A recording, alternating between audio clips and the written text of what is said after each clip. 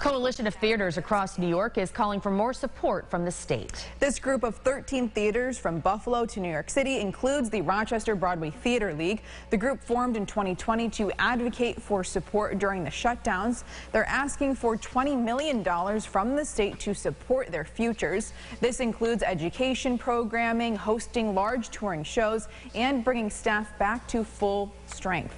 The coalition says this reflects the economic strength of each theater like RBTL. For every ticket dollar, there's $3.50 that are spent in other areas, whether it's through the employment of local labor or the use of, restaurants and hotels and, any number of vendors that are out there that we call upon to support what we're doing here. And as a result, we feel like, geez, we can do more with more. The coalition says if the $20 million was included in the state budget, it would be distributed proportionally between the coalition members.